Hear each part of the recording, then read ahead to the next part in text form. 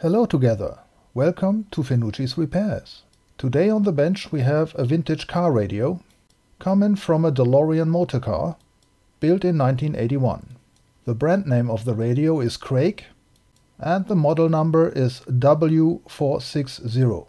This hi-fi product features an AM and FM tuner, as well as a tape deck.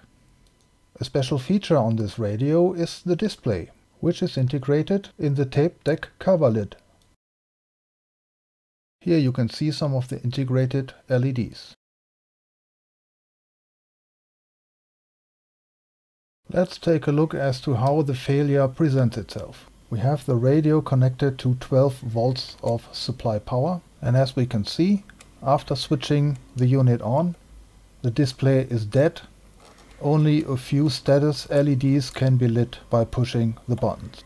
Let's rattle the display. Nah. Well, let's rip it apart then.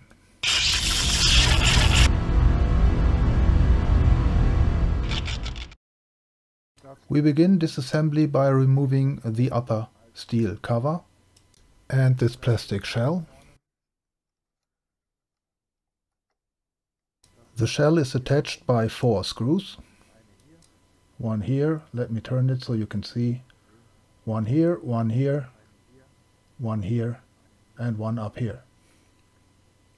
Remove these screws with caution, because the plastic has become brittle through the years, and the screw holes are already cracked.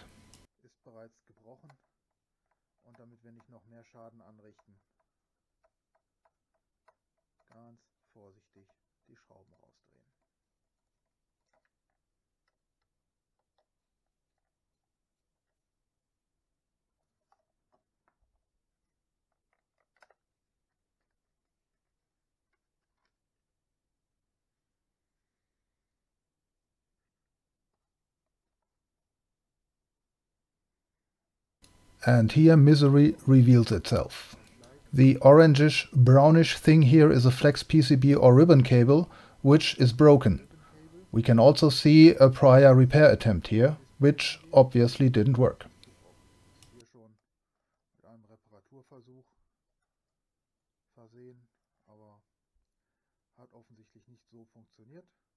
So we will remove and change that flex PCB. To do that, we have to further open up the radio by removing the upper steel lid. It is held in place by a few screws, 2 on the front, 2 on the heatsink here on the right side, and 1 screw on the back in the upper left corner, right there.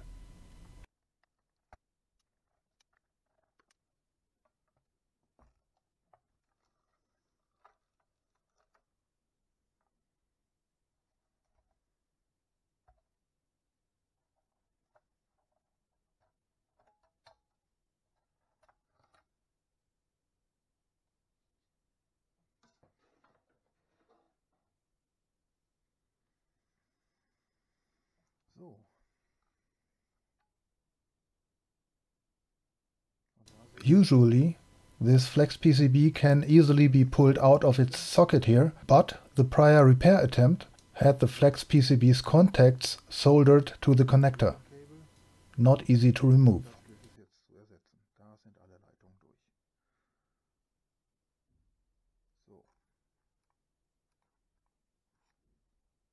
Dieses Ribbon-Cable rauszunehmen, hier ist einfach nur ein Steckkontakt. Das wird vorsichtig rausgezogen. Jetzt hält der Scheiß natürlich fest, ne?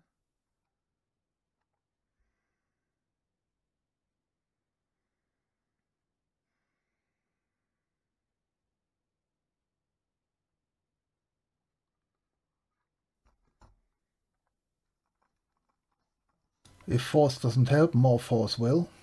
Got it out finally, but we damaged the connector a little bit. We have one bent contact, and I will have to put it back into its place. Reparaturversuch wurde hier gelötet. Da ist hier der Kontakt mit rausgeflogen. Müssen wir mal kurz wieder reinsetzen. Alles gut. Done.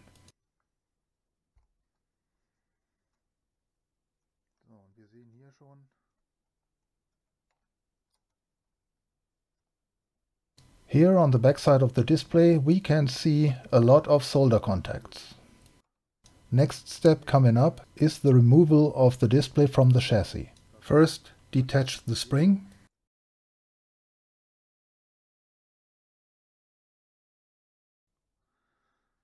Und dann mit einer Zange vorsichtig.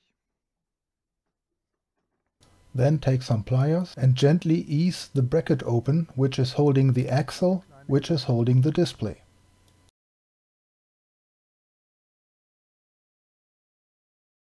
Gently ease it open. Then gently remove the axle from the bracket and take care not to lose the spring. Completely remove the axle from the display. Then stow away the radio. Now we have the isolated display.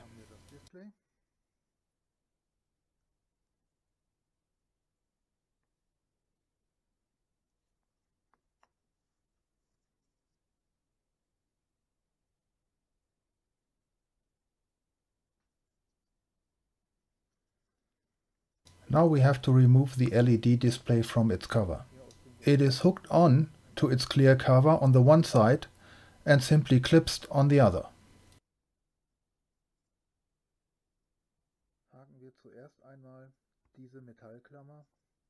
Here we can see the three clips.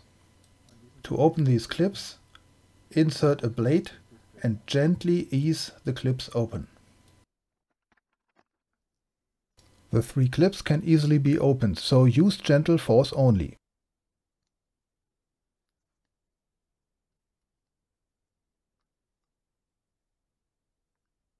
When the clips are open, tilt the display away from the cover and remove.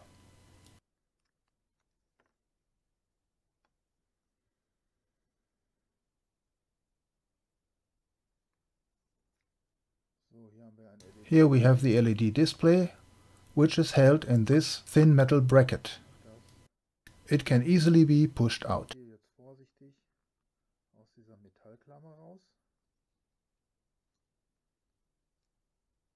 Einfach nur nach vorne ausschieben, das ist nicht geklippt. Und dann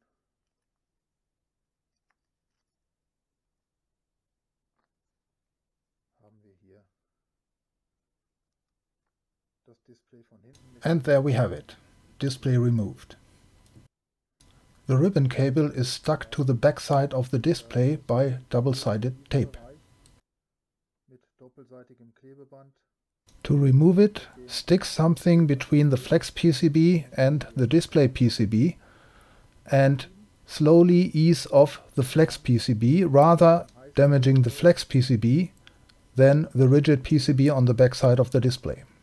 When the flex PCB is free, we can desolder the solder points, stick something underneath the flex PCB, gently ease it upwards and then put your soldering iron on the solder points to melt them open and slowly remove the PCB from the solder joints. Here we can see a close-up of the original flex PCB. The solder pads on the edge of the PCB only cover the solder points by half a solder point. So in the 80s you had to make a solder bridge between the solder point and the flex PCB. Once all the solder joints have been opened, we can remove the flex PCB.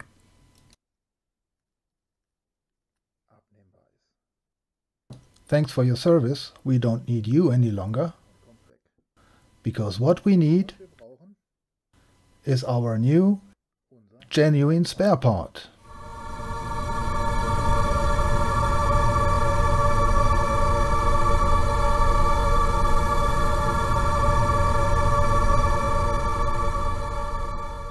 If you are interested in one of these spare parts, please send me an email under this address.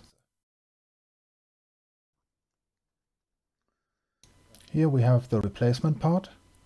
It's not a 100% copy of the original, but form follows function. Verbindungsvarianten, die 1980 da noch üblich waren, sind heute unüblich und durch bessere Take the tracks for instance. These are laid out in more like rectangular shapes rather than the round shapes of the original. It'll do the job though.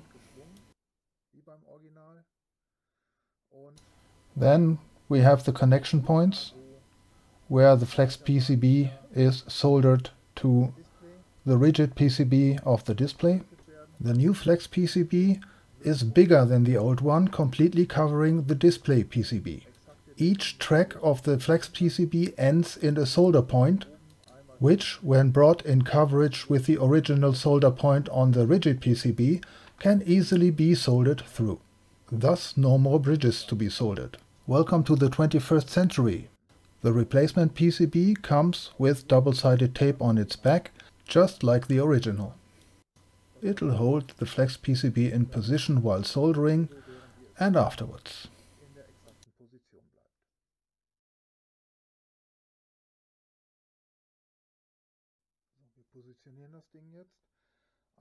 One important thing.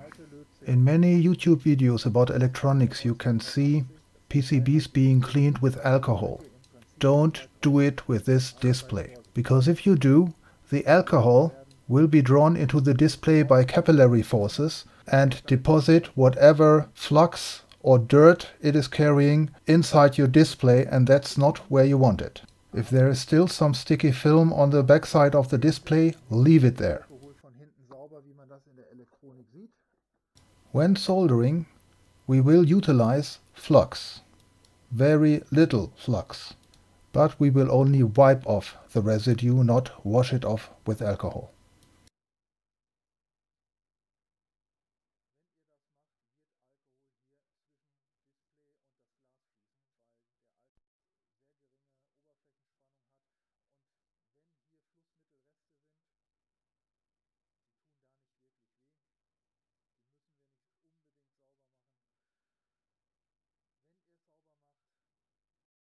Sonst fließt der Alkohol über Kapillarwirkung einfach hier zwischen die Displays und würde dann dort das Flussmittel zurücklassen und dann habt ihr Flecken hier zwischen und dann müsst ihr das ganze Display auseinandernehmen und ich glaube nicht, dass das zerstörungsfrei geht.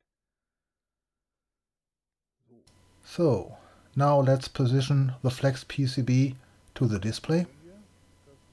Take your time. This must be done thoroughly, or else we'll end up having short circuits where we don't want them. Das sieht gut aus.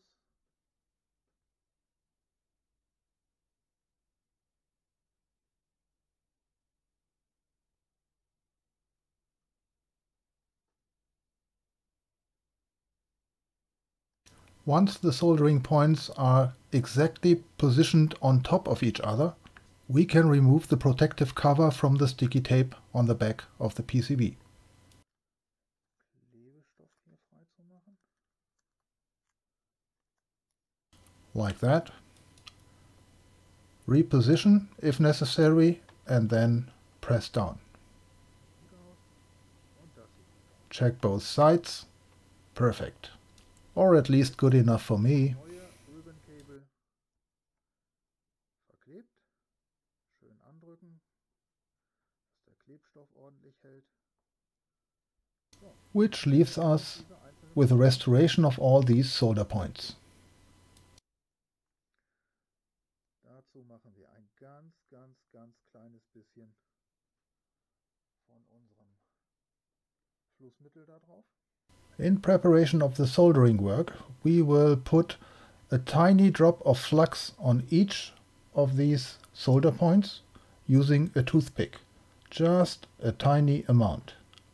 One little drop to each solder point.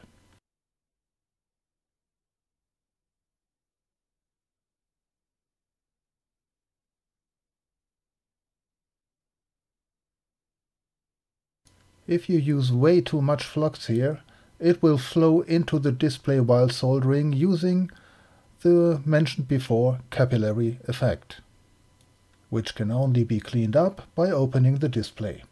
Not a good idea. My soldering iron is heated up to 380 degrees Celsius and I'm using leaded solder. I'm using a clean, fine tip. Put on a tiny amount of solder, then use a tool to push down the solder point and put the iron on for a second.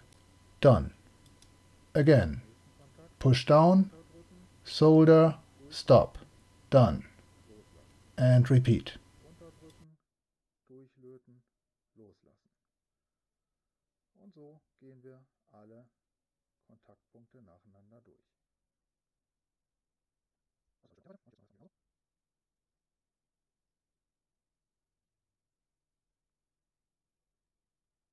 To wipe off the residue flux, I'm using a dry Q-tip with no alcohol. But as you can see, not a lot is coming off.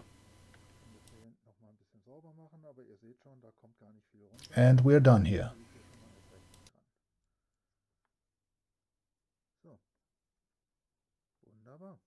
I will test the solder connections by tapping on them with the metal tool. The sound will tell you whether you have a good connection or not. A hard clicking noise indicates a good connection.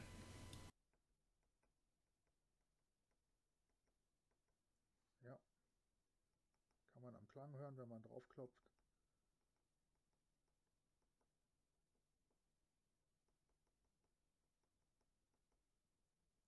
So.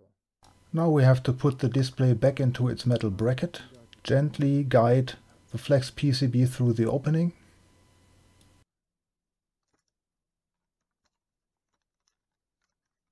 Then reinsert the display into the metal bracket.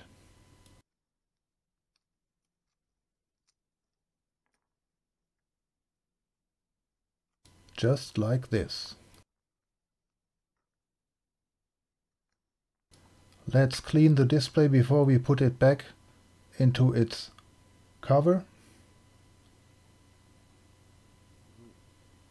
And then reinsert the metal bracket into the cover. There's a little nose on the lower left side of the plastic cover, right there. That must go to the lower left side. And there are 3 clips and 3 hooks. These are the hooks, so hook them back into the openings and then clip in the display. Just like this. And here we have our restored display.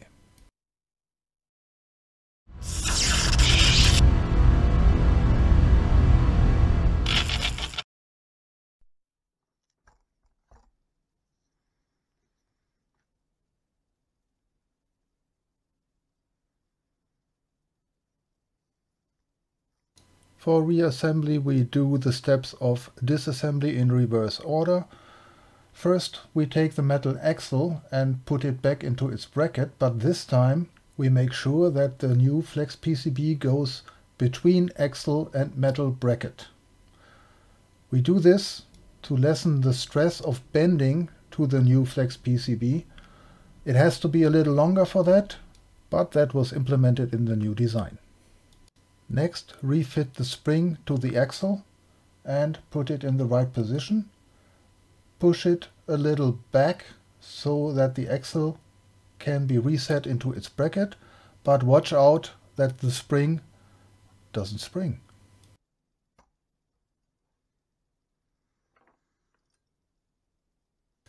Again, take some pliers and gently squeeze the bracket until the axle cannot move up or down any longer.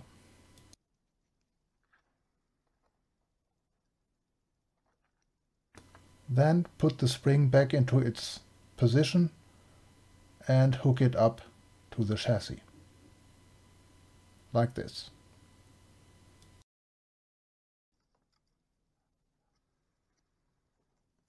Now we can gently put back the flex PCB's connector to the connector on the radio PCB. If the connector on the radio PCB side is a little too wide open so that the contacts do not make good contact to the new flex PCB, then you can put some thick tape, like paper tape, on the back of the flex PCB's connector, thus pushing down the PCB more into the connector and make good contact.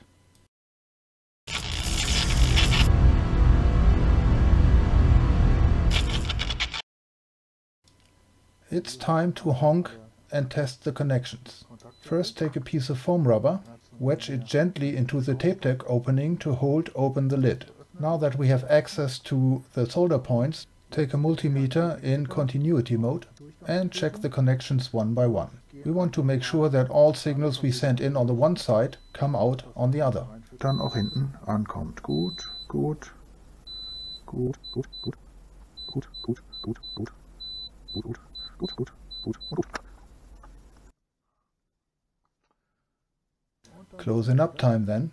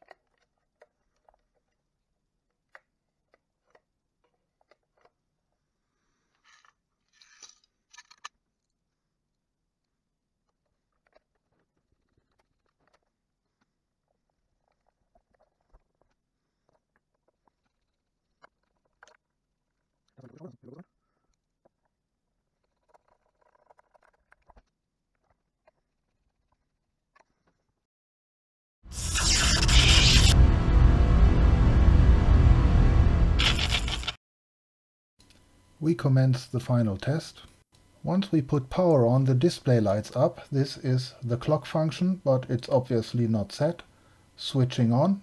The radio turns on the AM receiver, and we can fine-tune here or do a search mode, and we can see the digits running up.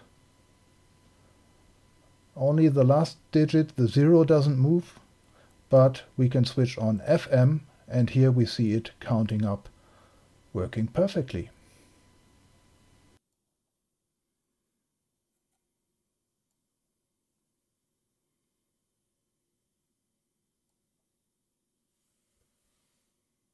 I would call this one a good repair.